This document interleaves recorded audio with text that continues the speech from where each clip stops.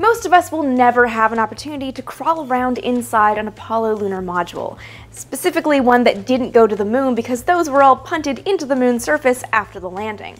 But what if a picture could give you a really good idea of what it's like to be inside the vehicle? We're taking a quick look at that today on Vintage Space.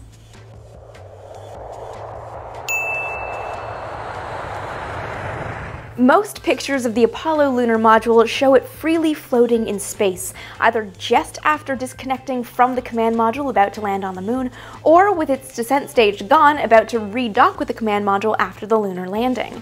Occasionally there are some really beautiful pictures of it sitting on the moon.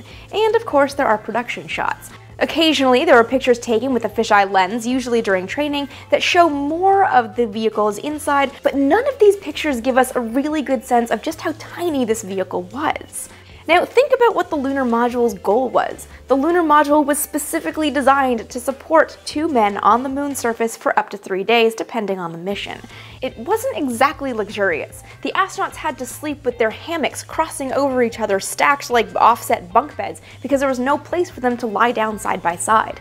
Add bulky pressure suits and the backpacks they needed for their lunar EVAs, plus all the rocks and everything that they were bringing back with them, that place got really crowded really fast. But even knowing all that, it's really hard to imagine just how tight those quarters were. But there's one picture that does show you just how tight the quarters were in the lunar module when it was actually flying to the moon.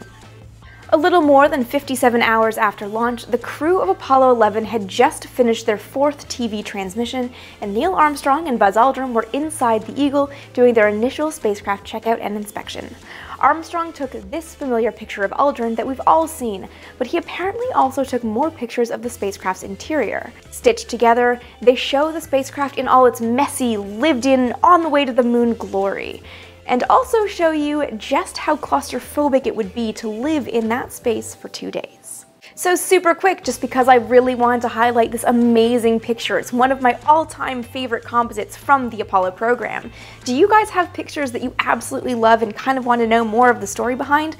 Let me know, and I guess throw the links into those pictures as well in the comment section below, and of course any questions you have about all things old-timey space.